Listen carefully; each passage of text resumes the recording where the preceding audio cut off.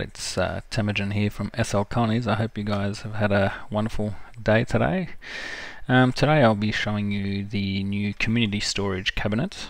So it's a bit like the storage chest that was released not too long ago, where you can store your excess items into a storage chest to relieve you of your limit of 50 stacks of items. The community chest is a bit different in that it allows your community members to share access of what's inside that chest. You can set access permissions by group and name and so on and so on. So I'll show you how it all works, and if you have any questions, feel free to ask in the comments below and I'll answer them in time. So we'll res out the community chest.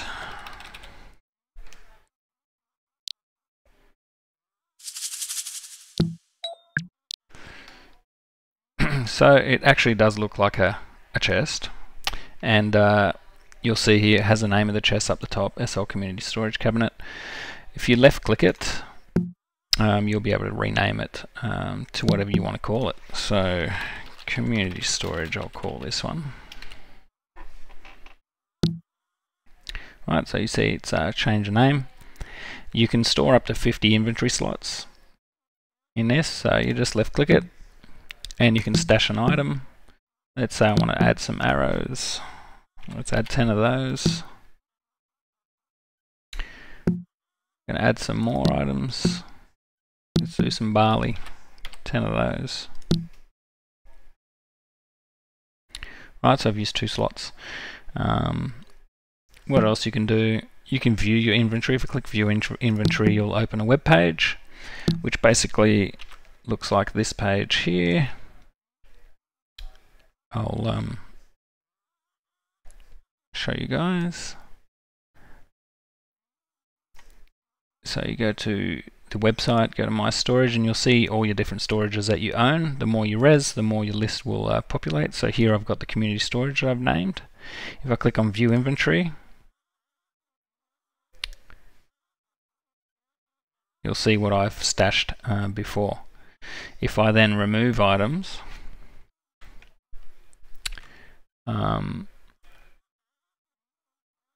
let's go retrieve an item.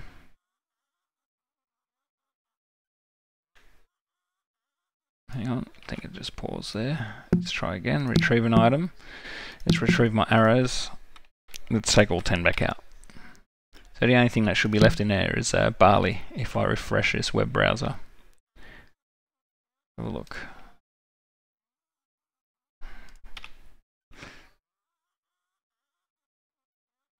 Let's just refresh this page.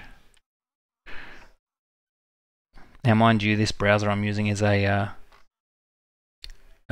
mobile version, so it looks different to what you will see.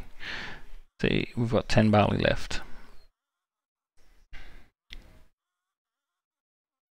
Alright, I can remove the other items. Let's take all 10 out. Now, when I said this was a community chest, I meant that other players are able to go in here and also stash and retrieve items. It's available to everyone. So for example, they will left click, you will left click as the owner, and you go to security menu here. You can add a user, type in their UUID. So if you've got their UUID, which you can get from their profile using Firestorm right here, copy that and paste that into here.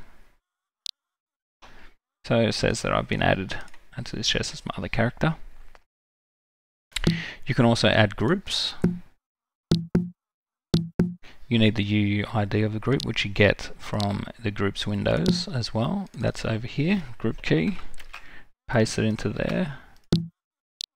And it's been added. So everyone from the SLColonies group will be able to stash and retrieve items from this storage crate or cabinet. You can add multiple groups. You can remove people and remove groups as well. I can remove SLColonies, there we go. And then I can remove the person as well. So that's basically how it works. You can have multiple of them. For example, if you wanted to have this storage for food, for example. And actually, let's see if you can have special characters and stuff in your item name.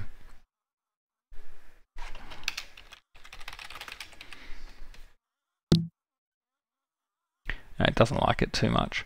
It doesn't like those. It might be special characters to make it go into an enter or whatever, but anyway, play around with it.